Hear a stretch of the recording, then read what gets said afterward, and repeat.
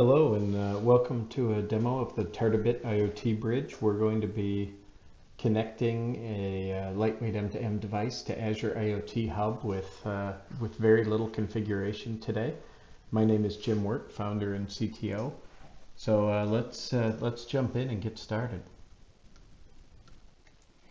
So first thing we have to do is create an account. We're going to really start from scratch here. So I'm going to sign in with my Microsoft credentials.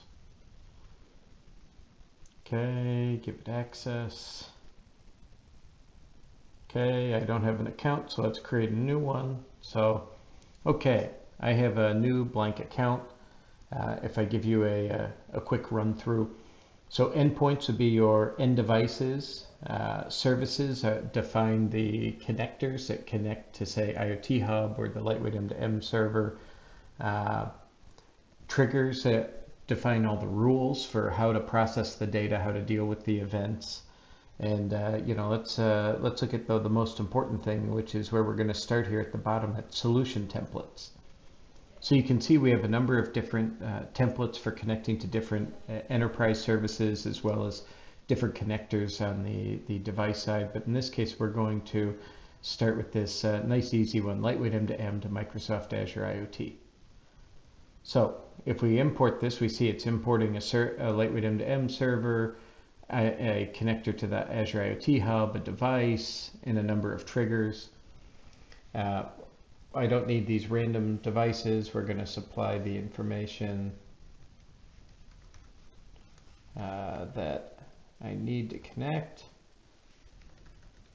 I don't recommend this as a pre-shared key for production, but for a demo it works great. The last thing I need is my Azure connection string, so I'm going to go over to my Azure portal.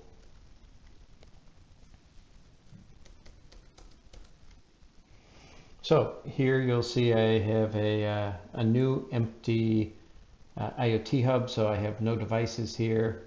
I'm going to go to my shared access policies.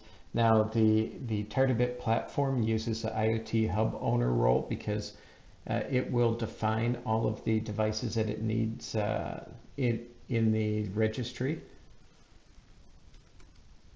So if I go back here, replace my connection string, so now I have my real connection string, import. I now see that I have all of these services defined, so I'm going to start my triggers.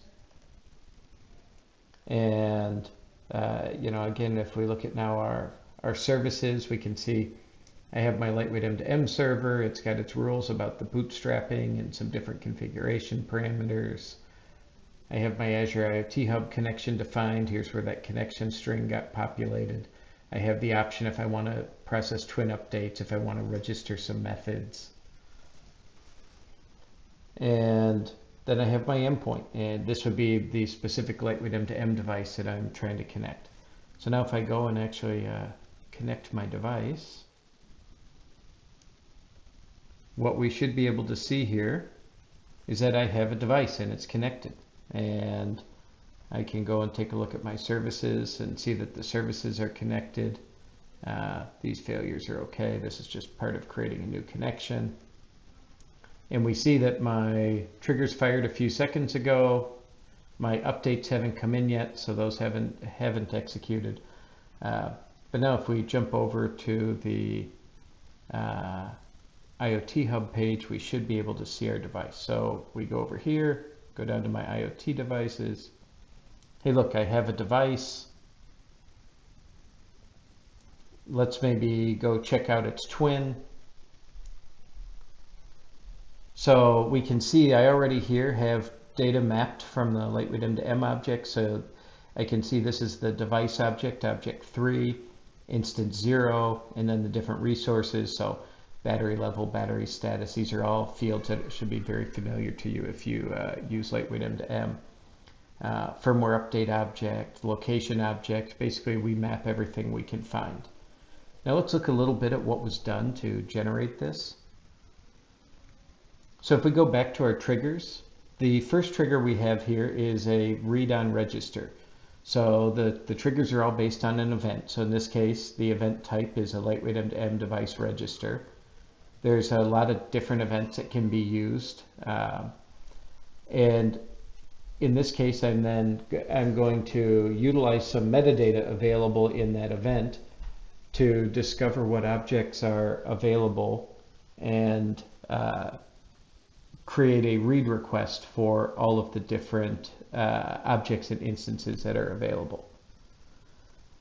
So now if I look when the data comes in, it comes in this IoT send data to twin. So this one is an event that's feeding off the lightweight M2M data event, and it's simply taking that data and sending it as telemetry, and then it's also sending it in a update to the twin. So I could also connect the IoT Device Explorer and see the telemetry packets coming in from this device as well if I wanted to. So the important thing here is you're creating very small little scripts to map data from the devices at the edge into Azure IoT Hub, enabling very quick integration with a very high degree of reliability. It's definitely a low-code solution. So I hope this was interesting to you, and if you are looking for more information, please check out our website and contact us.